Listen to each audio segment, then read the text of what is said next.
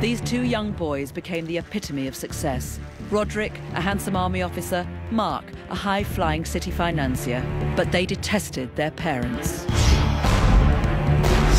They hated them for the way they'd been brought up. The Newall brothers were destined to be part of one of Britain's most shocking double murder cases. Roderick Newall got rid of his parents. Brother Mark helped bury them, and they both shared their birthright. Matricide, killing your mother. Patricide, killing your father. Parricide, killing your parents. That's unbelievable. With no bodies and no witnesses, the police had nothing to go on. We came to a dead end, and there was nothing else we could do. But Roderick's all-consuming guilt cost them their freedom, and they were finally trapped in a global police operation. The most natural confession to a double murder you're ever going to listen to. While Nicholas and Elizabeth Newall were living it up on Jersey, Roderick Newall was plotting to kill them both in a violent and sadistic beating. 4 shared lives, destined to tragically collide. This is the story of Roderick Newall's countdown to murder.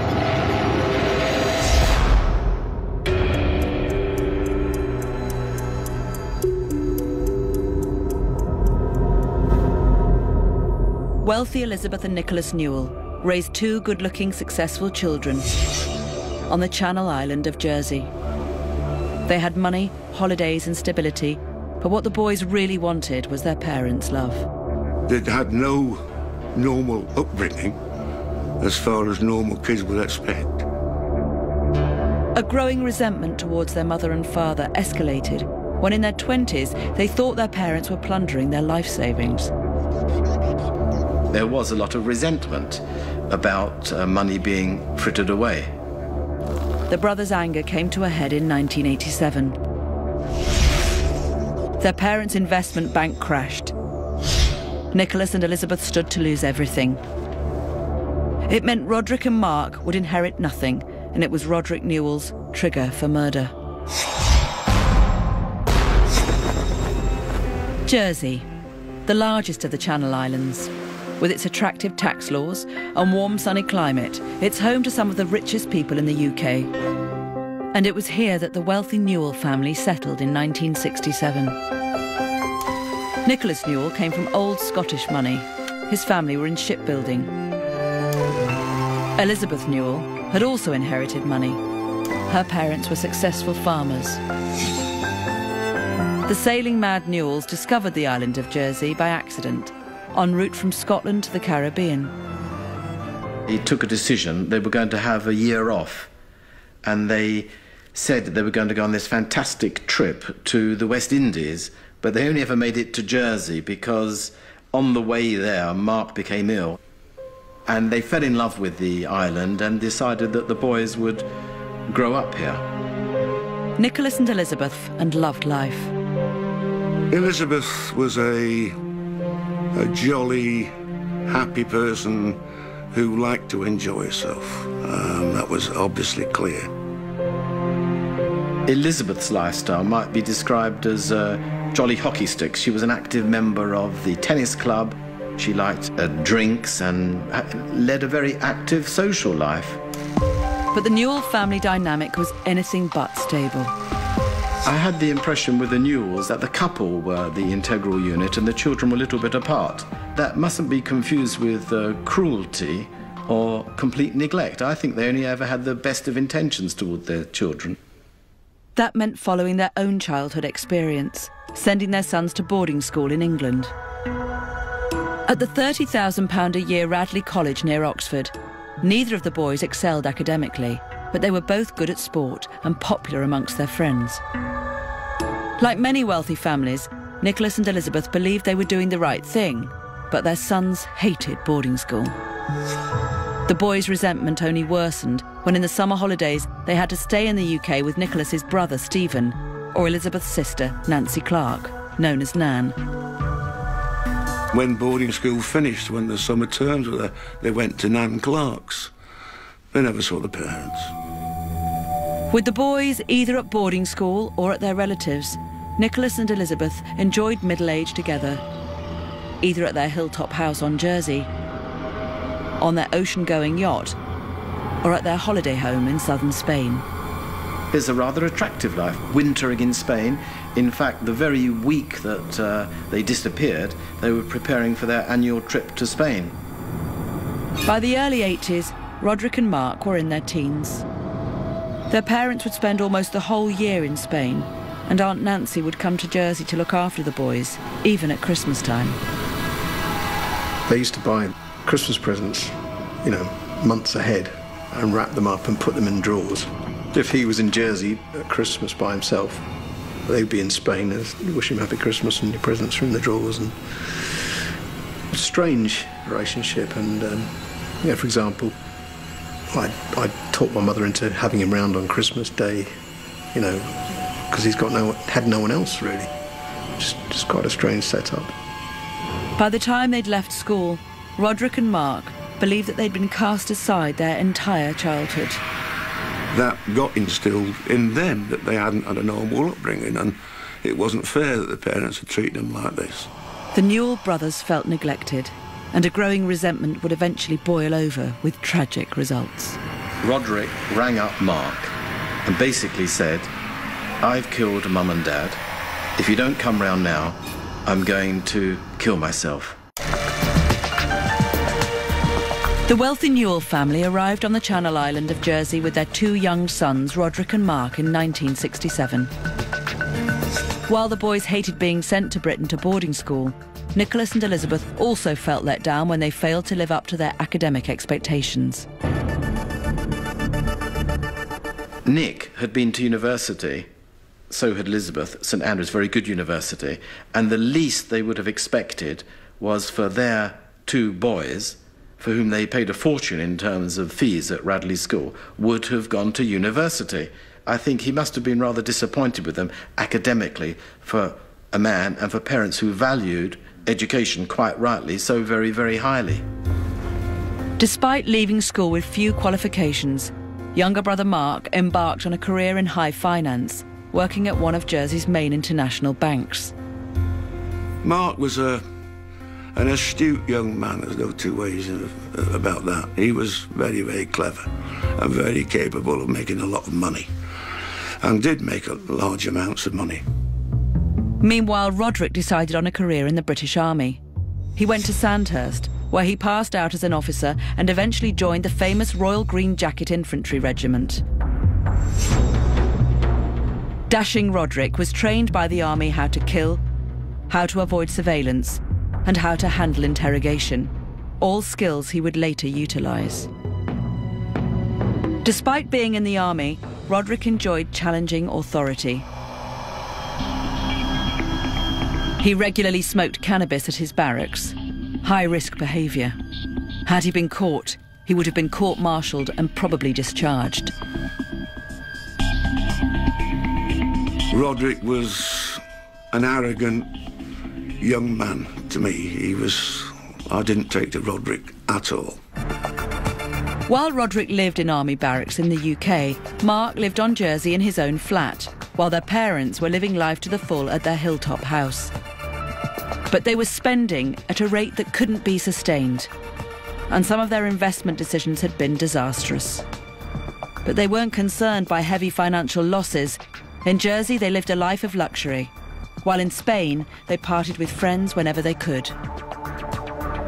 The philosophy of Elizabeth and Nicholas Newall, the parents, was that life was to be enjoyed, was to be lived, it was for now. It wasn't to put it aside, it was to live in the present. So they, in terms of lifestyle, I think they were rather indulgent of themselves. The Newall brothers' career choices could not have been more diverse. Their personalities reflected how different they were. Mark was the very discreet, thinking, reflective, almost Machiavellian one, much more introverted, shy. Mark came over as asexual, which very few people are, whereas Rod was very much a ladies' man, a good-looking guy. He was handsome and dashing in this blue blazer with his blonde hair, and he attracted the girls, whereas Mark did not. Mark Newall's banking career took precedence over everything. He soon landed a lucrative new role and left Jersey for London. He was a bright lad, very sharp, so he was good at the markets. And he was a bit of a workaholic. He loved getting in early, leaving late. And because he lived by himself, he used to go home and just bought a nice Japanese sports car at the time. And then he would just have takeaways and just watch films. Unlike his brother, Roderick was not good with money and struggled to make ends meet in the army. One summer, while on leave, he returned to Jersey to ask his mother for help paying his officer's mess bill.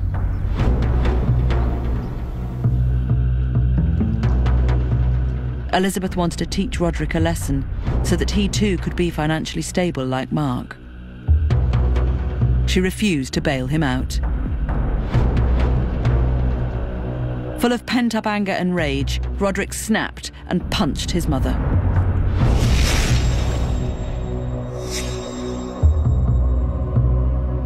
To punch your mother, that's awfulness enough.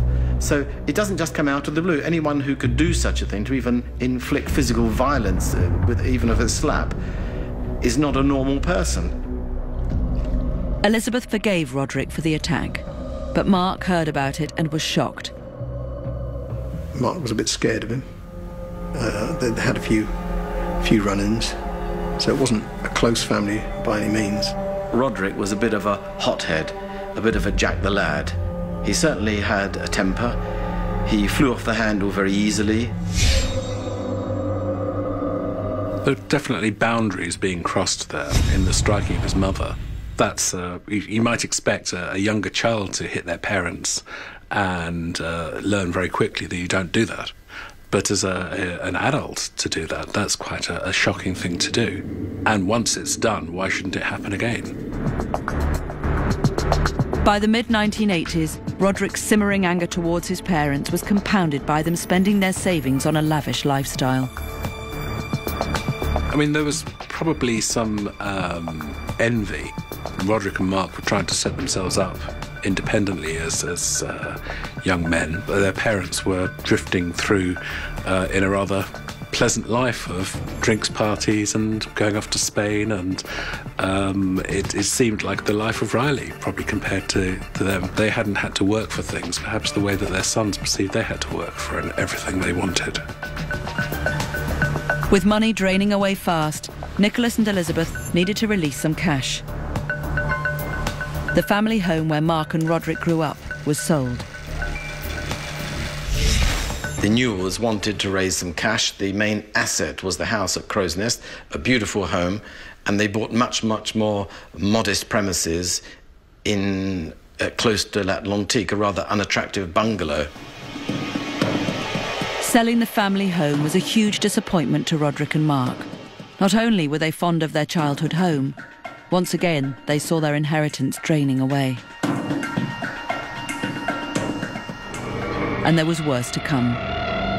The majority of Nicholas and Elizabeth's wealth was invested in the Lloyd's of London insurance market.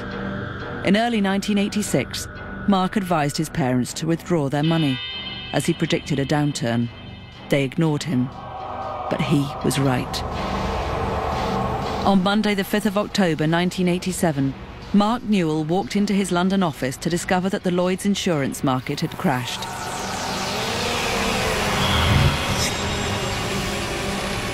After digging deeper, he found out his parents faced a lifetime of paying annual fees to Lloyd's. The fees would amount to hundreds of thousands of pounds and would probably consume every penny of Nicholas and Elizabeth's assets, roughly £1 million. The debt would only be cancelled upon Nicholas and Elizabeth's deaths. When he broke the news to his older brother, it was the beginning of Roderick Newall's countdown to murder.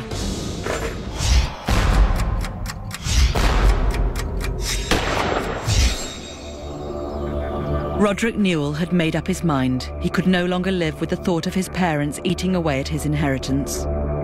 He convinced his younger brother Mark to join him at the family home for a surprise celebration at the end of the week.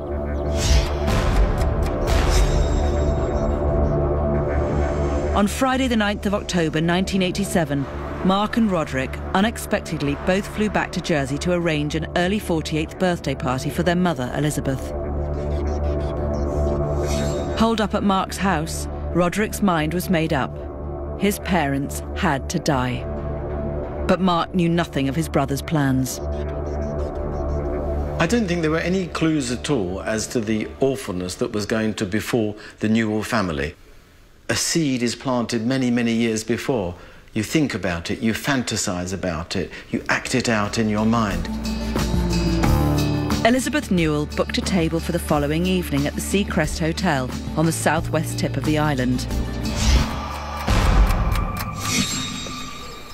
The next morning at 11 a.m, Roderick drove a hired red van to a builder's merchant in St Helier, the capital of Jersey.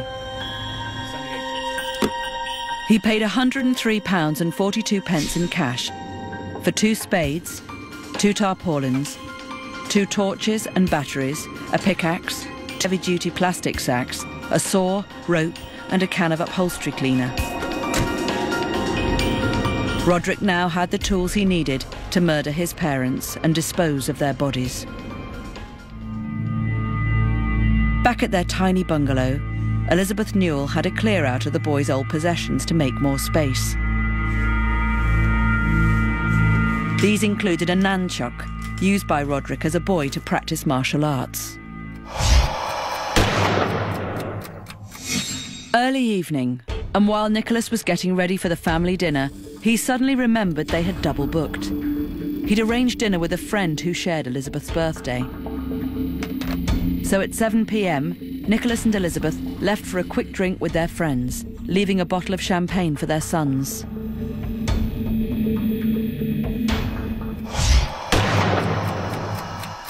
Mark Newall had volunteered not to drink that night, but couldn't start his own car. So, just before 8 p.m, he left his house, La Falaise, to drive his brother in the red van to their parents' bungalow. The murder kit, bought by Roderick Newall earlier that day, was in the back of the van. No one knows if Mark knew it was there. The boys arrived at the bungalow at 8:04 p.m. They were used to being abandoned as children, and this evening their parents again were nowhere to be seen.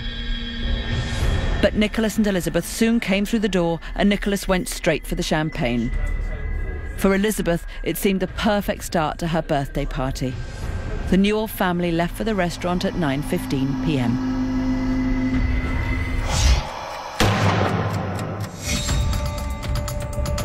The family arrived at the Seacrest Hotel and sat down to their last meal together at 9:30 p.m. Throughout the meal, Mark drank cola and water, but the rest of the family downed 2 bottles of champagne and 3 bottles of wine and dined on lobster and other seafood. Nicholas and Elizabeth were thrilled to have the family together again. The waiters would later say it looked like a family who were having a fantastic time. The bill was taken care of by Mark Newall.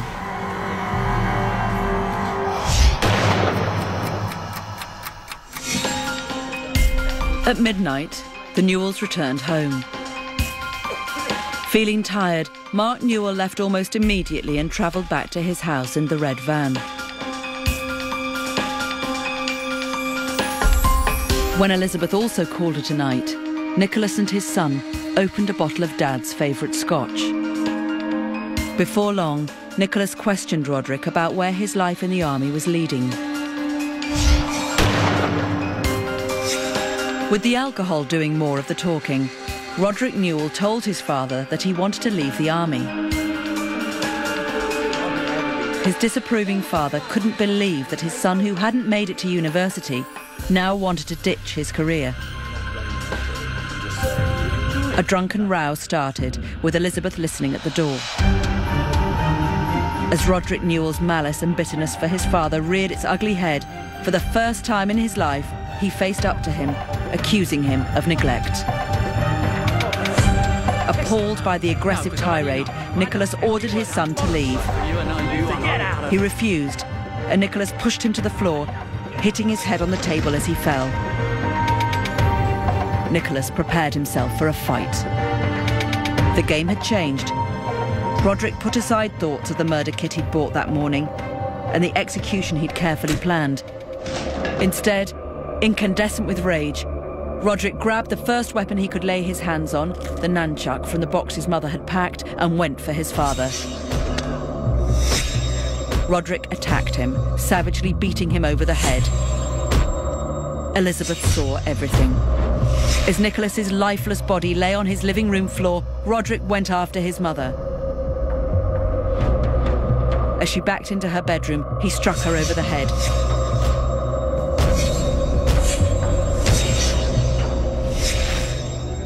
She too was bludgeoned to death by the former army officer, receiving multiple lacerations.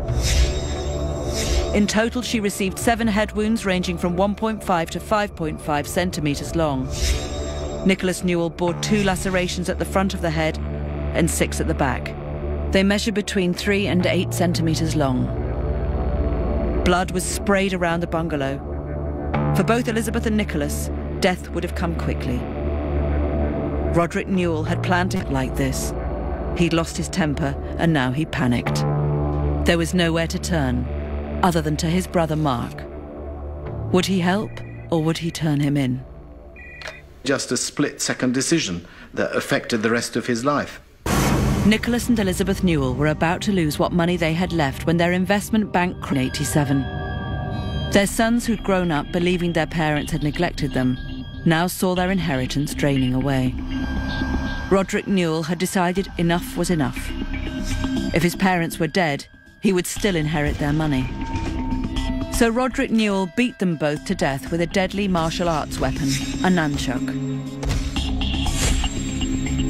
What happened next would lead to a 5-year-long murder hunt that would captivate the nation. Though he counted on killing his parents with military precision and planning, after a drunken row he'd hit out with the nearest weapon he could find. So to stick to his original plan and make it appear that his sailing mad parents had cast off into the night and simply disappeared, he needed help. Roderick called his brother, who was asleep back at his house. Roderick rang up Mark and basically said, "I've killed Mum and Dad. If you don't come round now, I'm going to kill myself." And it was at that moment at which Mark had a key choice to make. Either he was going to shop his brother, call the police and denounce him, with all the consequences that would ensue from that, or he was going to help him. And I don't know if he had time to... It was probably just a split-second decision that affected the rest of his life. And he said, "I'm on my way. I'm going to come and help you."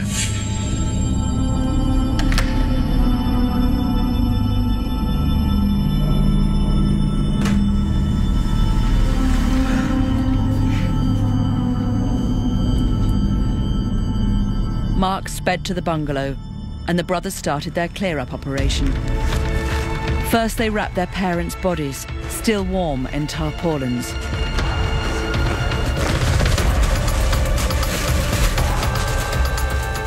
The bodies were very well preserved.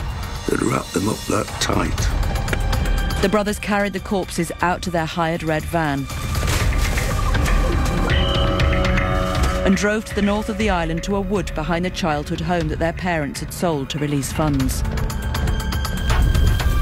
They lit a bonfire to destroy some of the evidence, then stood and watched as their parents' clothes and possessions went up in flames.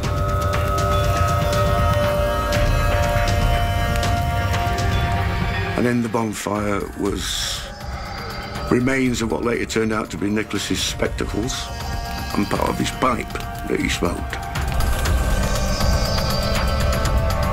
The brothers dug a large trench, here, in this glade, and rolled the tightly wrapped bodies inside.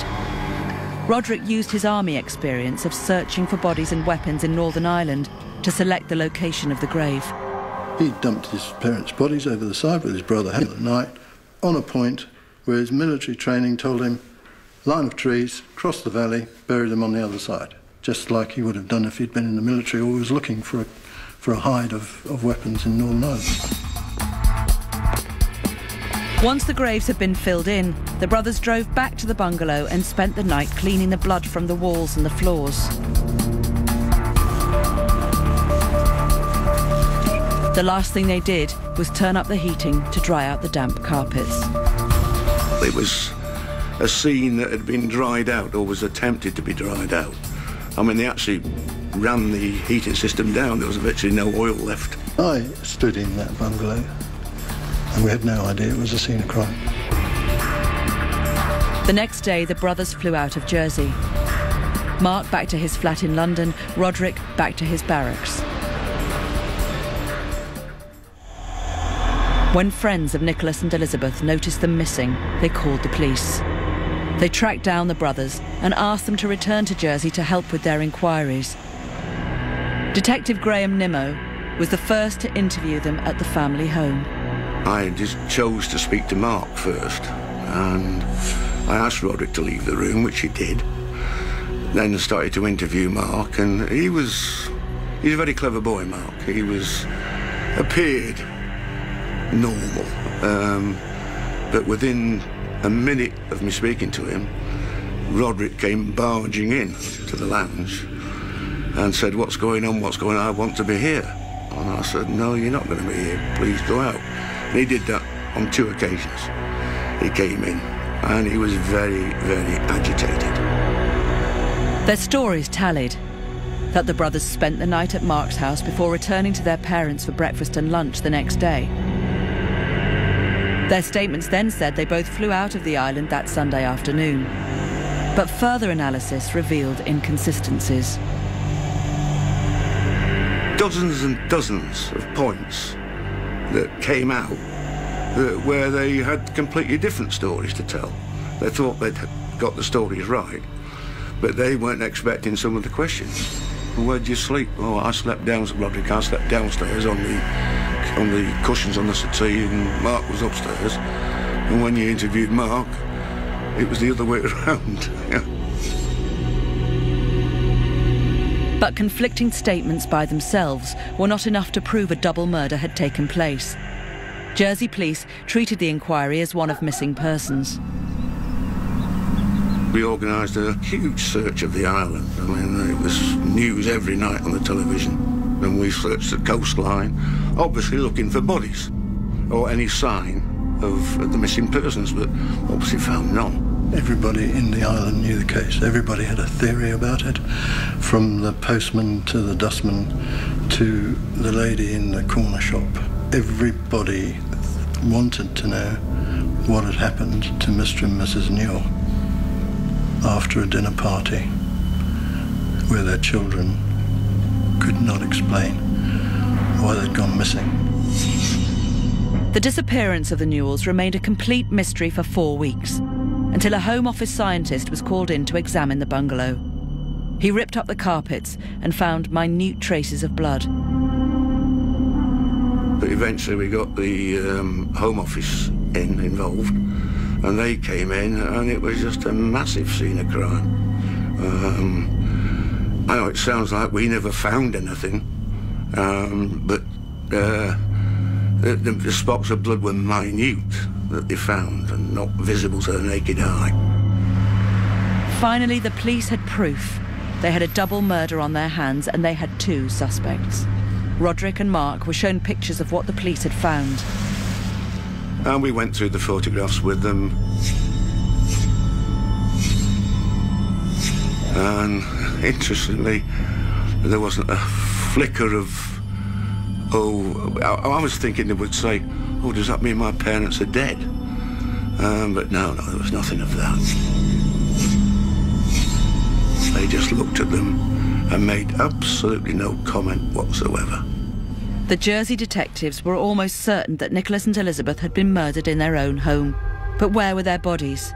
The police suspected the Newall brothers and felt they had a strong enough case. I personally thought we had enough to charge them, but we had something like 60-something points where they differed in their stories.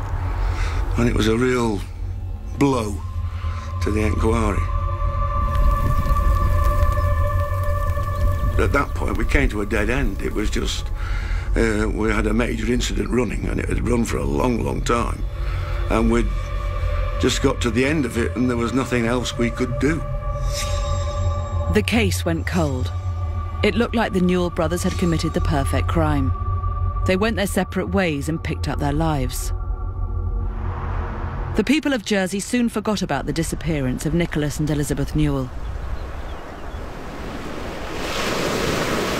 Then in January 1991, over 3 years after the murders, Roderick and Mark Newall came back to Jersey. With their parents' bodies still missing, they came to have them declared dead.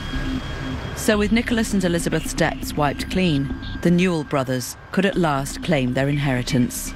They inherited the money, yeah. In the will, they were the sole beneficiaries. The brothers inherited just under £1 million. With his newfound wealth, Roderick left the army and bought himself an ocean-going yacht called the Austral Soma. He sailed around the southern Atlantic, finally arriving in Brazil in early 1992. He met this woman, Helena Pedo, and lived with her for 6 months. On the other side of the Atlantic, Mark continued to excel at banking. He now had homes in London and Paris, always travelling first class. Nearly 5 years after Roderick killed his parents and Mark helped cover it up, the murder inquiry on Jersey had completely wound down. They seem to have got away with it. And if only Roderick had not opened up his mouth, he would have got away with it, and it would have been the perfect murder, and the mystery would never have been resolved. Then in July 1992, Roderick sailed back to the UK to visit his much-loved aunt, his dead mother's sister, Nancy Clark. Racked with guilt, he let slip over dinner that he knew how his parents had died. He had made some sort of cryptic remark which implied that she would never understand what had happened. He told her he was going to Scotland to see his Uncle Stephen. In a state of shock, she called the police. They called Stephen Newall. He agreed to take part in a surveillance operation. Roderick met his father's twin brother at this hotel. This is a man who was wrestling with his conscience over a very long period of time, and who was preparing himself to try and make some sort of peace with the family that he loved. People find it hard to live with guilt and shame inside them. It's a very corrosive emotion. People want to unburden themselves by disclosing to somebody what they've done when they've done something very bad. The Jersey detectives arranged with Scottish police to bug the conversation. Went in, not knowing that he was surrounded by police, that there was a room only 2 doors down, full of surveillance equipment, full of surveillance officers, and we listened to the conversation. And it went on for ages and ages. I had put these people to a lot of expense, and the conversation didn't turn to murder. Go on, say it. But he didn't. The moment came when Stephen said to Roderick, I had a strange call from your aunt, that you had said something to her. What was that all about? Or words to that effect. And that triggered him changing from talking about what he'd been doing for the last few years to why he was there. And he started talking. And it did get to the point where he disclosed that the bodies were buried. We knew then that we were listening to the murderer. Roderick may have confessed to his uncle, but the Jersey police didn't have the jurisdiction in Scotland to arrest him, so they decided to follow him back to London. He left the hotel just after 7 p.m. with unmarked police cars tailing him. He started doing some, what we call in the trade, dry cleaning, which is speeding up and slowing down. And every time he speeded up, he went up to 100 miles an hour in this GTI. 5 cars behind him on the motorway kept up with him. Halfway back to London, Roderick saw he was being followed, but the army had taught him well.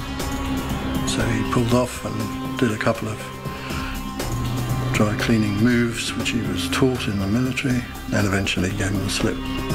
He caught a ferry to France where he boarded his yacht and set sail for the Med. The police had let their chief murder suspect slip through their fingers. I mean, we tried everything to find him. We used all sorts of methods, which included, hiring private yacht tracing agencies. We used surveillance from the air. We used Nimrods. We used everything. Roderick Newall was on the run for over a week. His yacht was finally spotted in Gibraltar. And when Roderick put to sea again, the police called the Royal Navy. HMS Argonaut was in Gibraltar and sailed within hours. After a 2-day pursuit on the high seas, they caught up with him 150 miles southwest of Gibraltar. He was tricked to come aboard HMS Argonaut, and on the 6th of August 1992, Roderick Newall was arrested. Almost simultaneously, French police arrested Mark Newall at his flat in Paris. Sitting propped up on a windowsill, they discovered a receipt. It was the bill for their parents' last supper at the Seacrest Hotel. The once angelic brothers were now in custody. But to convict them, the police would still have to find their parents' bodies. Feeling we need to walk over there. And went over there and looked down a hole, and there was a foot. It looked like the perfect upbringing. 2 privately educated sons who'd built careers in the army and finance, but they detested their parents. They hated them for the way that they'd been brought up. And when they saw their inheritance being frittered away, one of them had enough. Roderick Newall battered his parents to death, and brother Mark helped him bury their bodies. The disappearance of Nicholas and Elizabeth Newall remained a mystery for over 5 years. But Roderick's guilt eventually got the better of him. This is a man who was wrestling with his conscience over a very long period of time. With the help of the Home Office, Interpol, and even the Royal Navy, Roderick Newall was arrested in Gibraltar in August 1992. But Roderick's extradition from Gibraltar hung in the balance for months. The secret taped recording of his confession was deemed inadmissible by the Gibraltar courts. The police had to find more evidence. They started with his boat. Back to Gibraltar, it was full of little bits of evidence. The book, particularly, that he had on board, where we discovered the name of a lady in South America, Miss Pedo, Helena Pedo.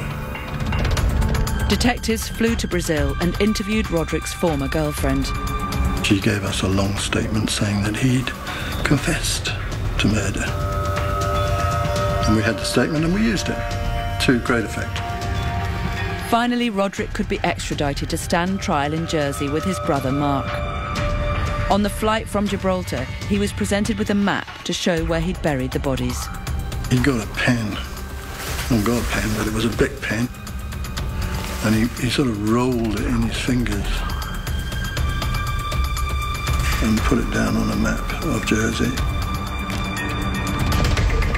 And we're left with a spot on the map where he recalled the bodies had been buried. And then he looked so dark, of despair. He knew he was finished, because from that moment on we were in possession of what we needed, which was the bodies. On their arrival back in Jersey, police immediately took Roderick to the site he'd pinpointed. And we started that night with him, took him down there, and he said, I need to run it, because he said, I ran it on the night. I'm not thinking, do we want him running up the hill? Because we went to the bottom of the valley, and I said to the firearms officer, are you happy to run it with him? He was handcuffed to him, and he said, yeah, I'll do that. And I'm watching him run up the hill in the dark, and he comes to a point where he's worked out in his own mind, I know how far this is. He ran up the hill and he said, it's over there, somewhere over there. Then he started mucking us about by pointing to different places. He knew exactly where he was. Despite Roderick's imprecision, the police began their search for the bodies. We dug for 3 days. Very stressful. 60 paparazzi camped on top of a dig and no bodies. Even my own boss was saying, "You better be right. This is becoming embarrassing." And suddenly there's this movement of tentage. And I was down at the command post. And I said, "I have a feeling we need to walk over there." And went over there and looked down a hole. And there was a foot. Nicholas and Elizabeth Newall were lying head to toe in their grave, tightly wrapped in tarpaulins. Nicholas still dressed in his dinner jacket, and Elizabeth in her nightdress. The bodies were removed for post-mortem examination. Roderick confessed to the murders, stating he'd killed his parents in a fit of rage. Though the police were convinced the killings were premeditated, Roderick's confession was enough to convict him. After a 6-year murder hunt, Roderick Newall was found guilty of killing his parents. Mark was convicted of assisting the crime and conspiracy to conceal it.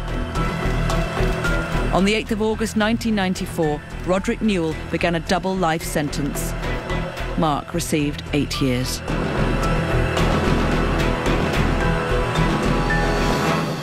To commit that act is beyond comprehension.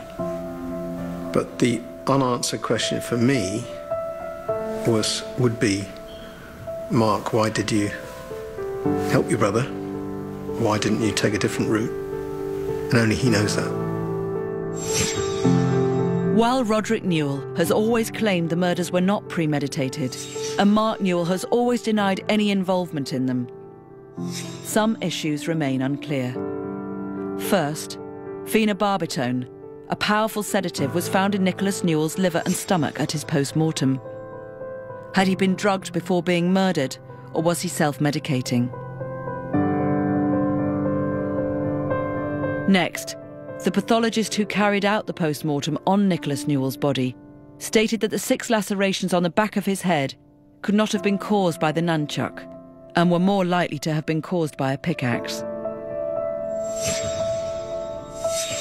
If that is so, was it the pickaxe Roderick Newall bought from the St Helier ironmongers and loaded into the hired red van? And if the pickaxe was the murder weapon, at what point was it unloaded from the van? Could it have been on the night of the murder, in the moments before Nicholas and Elizabeth came back from their friends? If it was, then did Mark Newall know about it? Much speculation, few facts. Only the brothers know the answers, and they have told their story. I was emotionally involved. I was distressed at the end of it. I was very distressed after we'd found the bodies.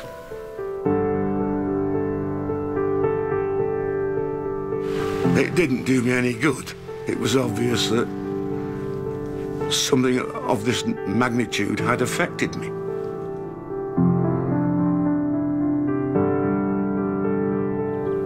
Tremendous admiration for some of the police officers who were living with the case and finding it very difficult to resolve it, because until you found those bodies, you had nothing. And next week's investigation takes us to Blackpool and the death of Nurse Jane. We scrutinise that countdown to murder next Thursday at 9 here on Channel 5.